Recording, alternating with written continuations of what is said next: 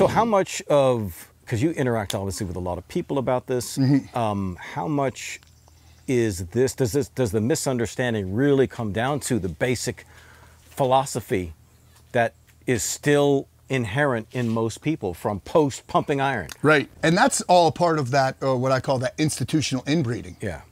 You know, they heard it from this guy, who heard it from this guy, who heard it from this guy. They don't know any better. Nobody's taught them anything new, fresh ideas. Nobody's talked to them about safety, practicality. So they're still doing concentration curls and military press. So, but now there's like, isn't there a kind of a new confusion now because of the proliferation of social media and all of these self-appointed experts that are online now? Everybody's they're on this hamster wheel of influencers producing content. So now you've got this myriad of 1,000 different voices and new terms and new whatever's being, new exercise, new whatever being made up. So now the person is doubly confused. They want to get out of the bodybuilding thing, right? And but they don't know where to start. But they don't know where to start. So much. There's inundation, and they don't know where to stop. Yep, and they don't know where to stop. And to be fair, there's also a lot of good information out there. Right. A lot of it's really good information. You got to pick and choose, and you know, take it in small doses. Right. Because otherwise, you can become overwhelmed. Yeah. Completely overwhelmed by the amount of crap that is out there. You know, keep it as simple as possible. You don't have to have a ton of equipment and gear. I guess when the rubber meets the road, you have to be doing something. Yeah. You got to get the body in motion. Right. Right. You got to get the gears in motion. You got to get the body in motion. Strong body, strong mind. It's got to be, motion is lotion. You've got to get that body moving. So in a sense, because you used to train in a gym that was not just a regular like bodybuilding gym, it was a gym with the owner, good friend of yours. It was functional oriented, functional and strength. And it was all fight centric. Everything we did, even if we worked weights and stuff like that, everything was fight centric. Right.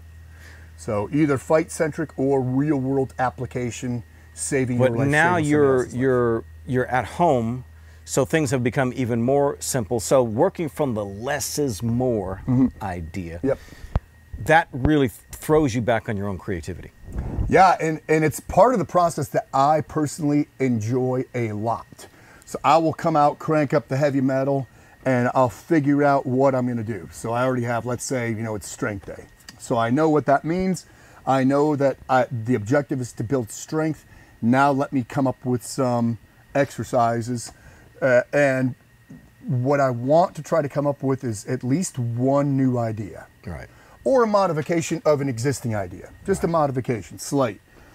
Because I want to confuse the body as much as possible, and I want to recognize as many voids as possible. Right, right. So, yeah, the creativity portion of it is, for me, as enjoyable as the workout itself, if not more. Now, you said you play, the first thing you do is you turn on heavy metal, so you're saying you can listen to heavy metal when you're over 50. Yeah, I think it should be mandatory. Mandatory metal 50, workouts. Yeah, back to the motivation and enthusiasm again. You know. Well, you know, one of the great story anecdotes that you shared with me was when you went out motocrossing with a professional motocross guy who was going to show you some stuff. You'd ridden motorcycles before. You weren't new to that, but you were going to do some, you know, some pro stuff for a while. And what, a couple hours? This is just a couple years ago. Yeah. And I hadn't been hard on a dirt bike in a long. I hadn't been riding a dirt bike hard. Right. Either way, it doesn't work. Right.